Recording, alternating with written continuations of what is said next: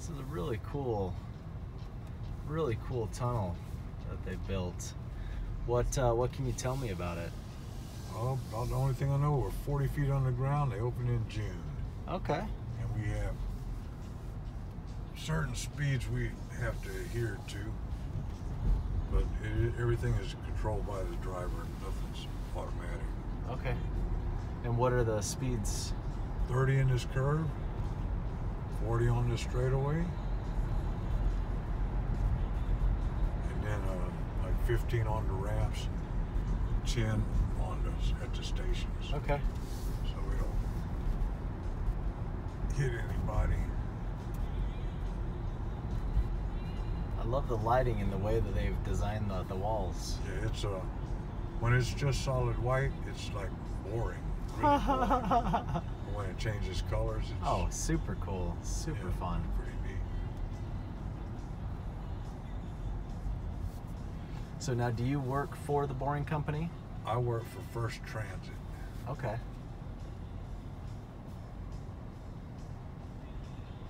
And does everybody here work for the same company, First Transit?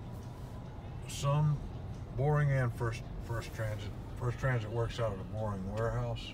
Okay. That's where all these cars will go at the end of the night to get recharged.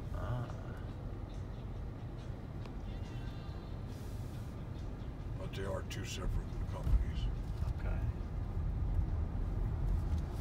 Well, that's kind of cool. You know some fun facts. Any other fun facts you're aware of? Not really. Okay. That's all right. Well, okay. Well, they're going to expand this. Right now, they're in the process of tunneling toward Resort World. Oh, yes. They've got 800 something feet dug already. Oh, cool. Which is probably putting them under Las Vegas Boulevard already. Yeah, and then they're planning on going to the airport, to the Raider Stadium, the Allegiant Stadium, and downtown. In total, they said 29 miles of tunnel. Wow. Under Las Vegas. But I imagine by the time they do that, they'll probably have autonomous vehicles and won't need drivers. Yeah.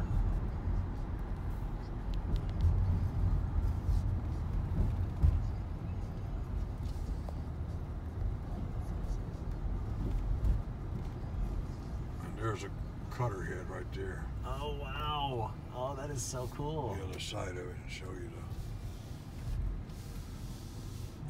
Yeah, we'll have to look at the other side. Rhines. Oh.